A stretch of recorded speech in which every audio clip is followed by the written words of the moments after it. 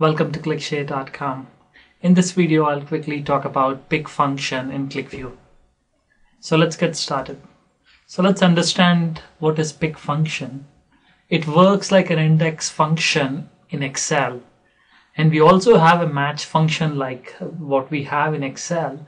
So you can use pick and match as if you're using index and match within Excel. I'm sure those who come from Excel background would definitely appreciate this. And this function can be used in scripting, and also it can be used within the UI itself. So wherever you see an expression editor, you can go ahead and use the pick function, pretty much like any other functions. And it returns the nth expression or string in the list. So there are two parameters.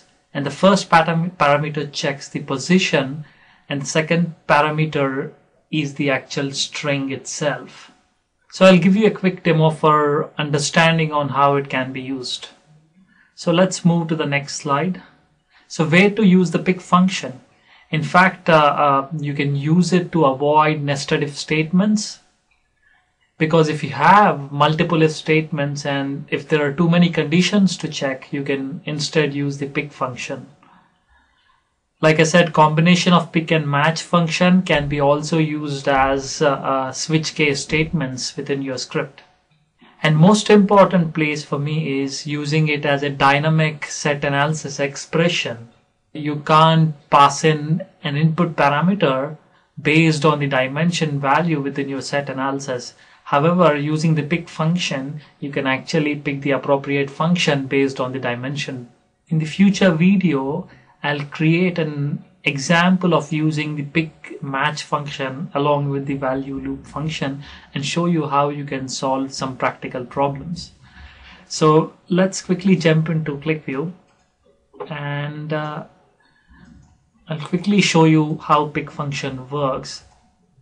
So all you need to do is, let's add a text box, and then I'll say pick. And the first parameter, like I said, it's the position value.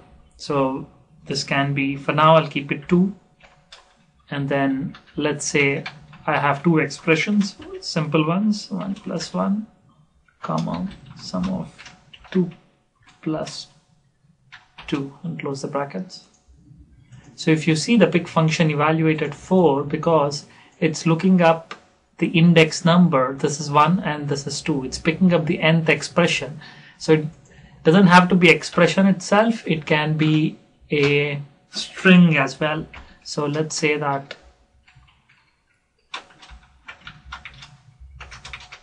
country,